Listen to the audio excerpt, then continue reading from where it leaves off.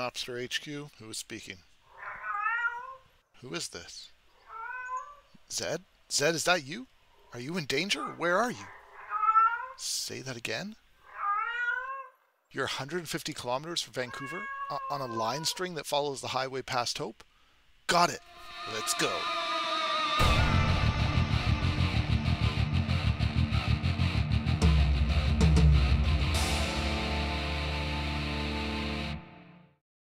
Let's get to it. We got a cat out there lost on the highway. God knows how we got there. We don't have time for that now. We got to jump in. We got to use some spatial analysis to save the day, help Zed, restore peace to this world. So first, we're going to be using turf in order to do this. Turf is our awesome JavaScript spatial analysis tool. Completely blows away having to do all this kind of stuff in pure math yourself. So turf is what we're going to use. So let's get started. So first of all, we're going to throw a map together on the page. So we can visualize all the stuff we're doing and figure out where we have to go to find Zed. So first thing I'm going to do is go to the Mapbox site, this simple tutorial, display a map. We're going to copy it, drop it into here. There we go. We got our map loaded. Now if I load up my temporary HTML here, there's our map. Okay. Next thing we got to do is that Zed said that he was 150 kilometers on a line that follows the highway from Vancouver to a little past a town called Hope. So in order to find that line, we need to find the line of the highway. And this could be a bit of a complicated thing. How are we going to find that? So one easy way to do this is to use a directions API to give us the directions that you would need, because the directions API gives you a line that indicates where you're going to have to drive. So to do that, I'm going to go to the Mapbox playground for directions. And here you can see I've already put in my parameters. I've put in Vancouver here as my starting point, and I've put in Kelowna, which is just another town that's on the same highway, as the end point. And this is a really awesome little playground. And here it gives me the URL that I need in order to request this same directions, okay? So this is going to give me back a response like it gives me here, which is fairly complicated. And we're going to look at it in a little bit more detail and break it down. So, but this gives me what I have to do with my fetch call. So my next step here, and I'm going to be copying over code because I've already done up this thing. I'm just going over the play-by-play after for you. I've already saved Zed, spoiler alert. Have to do this after the map loads so that we're going to be able to add all the things onto the map we want. So going there and doing on map load, and then there's a fetch call. We're going to close each of these just to make sure this will work. There we go. And once we do that fetch call, let's take a look at what we get back. So let's load up our console. And here we are, we get it back. And we have routes. So the routes, we're just going to look at the first one. Gives us a geometry here. So what we can do to test this, we can grab this geometry and stick it into geojson.io. It also gives us legs. And legs are collections of individual steps along this particular route. And there's all kinds of steps. You can see here it kind of gives very specific directions or places that these are going to happen. So let's first of all test this overall geometry. And we're going to go to store that object as a global variable, copy it, and that adds it to our clipboard. Now we can go to geojson.io, and we're going to draw a quick line string. There we go. And replace the geometry bit. And here we get, we can see this line starts. And there's our line going all the way from Vancouver to Kelowna. And we can see it's fairly rough. It doesn't exactly follow the highway. So for our spatial analysis, this could be a very good approximation, but it might not be accurate enough to actually find Zed if we're trying to find him in a very particular location, not just an area.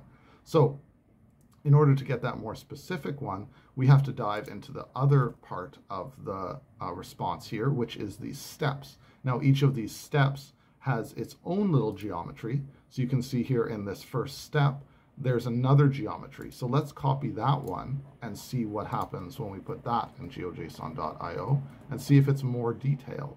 So here we're going to create another little line, and then we'll replace that geometry with our others. So it was the first step, so it'll be right at the very beginning.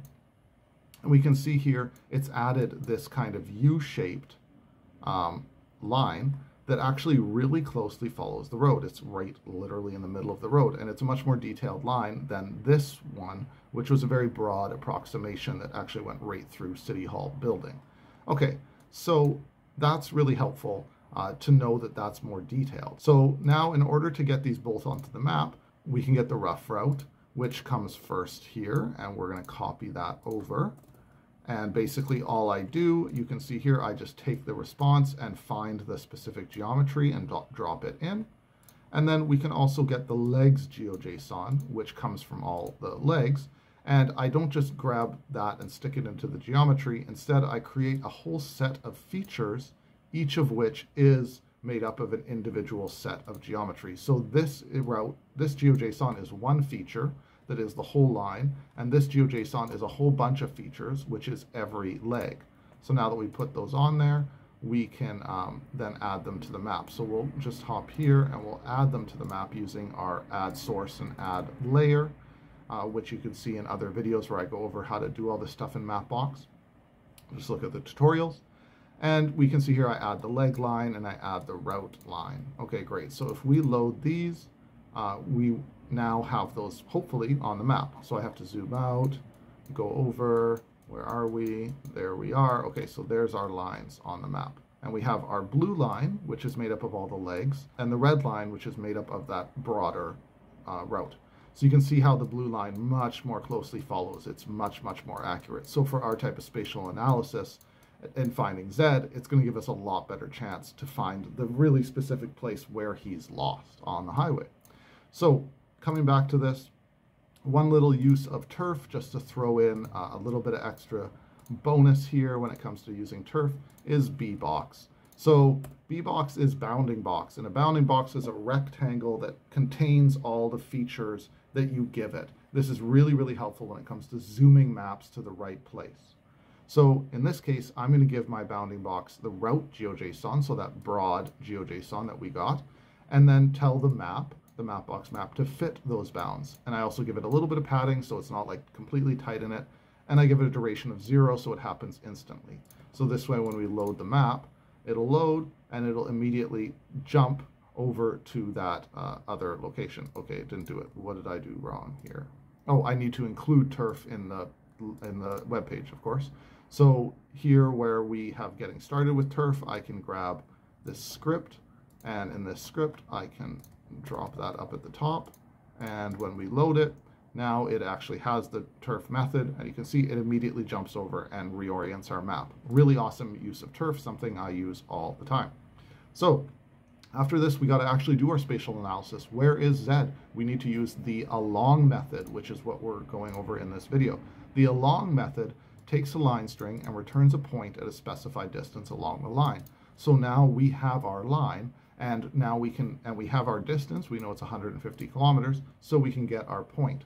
So we're going to do it in 2 steps. First, we're going to do it with that broad approximation, which is a very easy single thing to do. We just get the travel point from the route GeoJSON, and we have to pass it the feature, not the whole feature collection. That's what it says here. It says pass the feature. And we pass it the amount in kilometers, and kilometers is the default. Default is kilometers, but it could be others. You can specify the units in an options object here. So once we get that, then we're going to add that point onto the map. So here I add it as a circle layer. I just find this easiest. You could add it as a marker, whatever you want to do. So here I get the travel point, and this is the one from the route. So when we load up our map here, we're going to see a white circle right where this is on this line. Really awesome that turf can just do this so easily. Now, if I was to go there to find Z, and he's actually 150 kilometers, I'm going to be wrong, because this is not quite on. This is obviously cutting off distance because it's an inaccurate line. And so we need to actually do it with the other line if I want to be more accurate and actually find my little awesome cat. So that means that we got to use the other geometry here to do our analysis. But the problem is that this is a whole set of features, and turf requires one feature. So we're going to use a couple other turf methods, or one other turf method, and then we're going to kind of reparse some of our geometry to get it so that this whole thing is going to be one big feature. So the first thing I do is I use turf.combine, which combines all those separate features into one. So let's go over and look at turf.combine. What it does is it combines a feature collection of line strings into multi-line string. So it just basically takes all those lines and makes them one big line. And you don't have to do this. I just wanted to throw in another reference to turf because this is what this set of tutorials is about. So we're going to be maximizing our turf usage. You wouldn't have to do it this way. So, and then I have to do this kind of complicated bit that is probably easiest understood by actually looking at it rather than me talking through it, but I'll try to just briefly talk through it anyway. So I basically then, I get this merged line, which is going to be like a whole GeoJSON, which contains one feature that is called a multi-line string.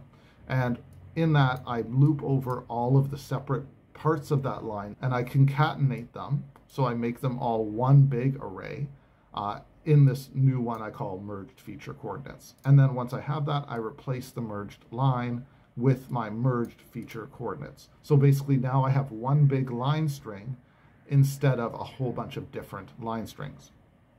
And I can use that to pass to turf. So I had to do a little bit of messing around. It's very common. You're going to have to do this when you're using turf extensively. You're going to have to reorient your geometry, squish them, put them in the right format so they're going to be able to work with turf. So once I have that, we have a very easy little function we can do. Again, we use the along function, and this time we pass in our merged line.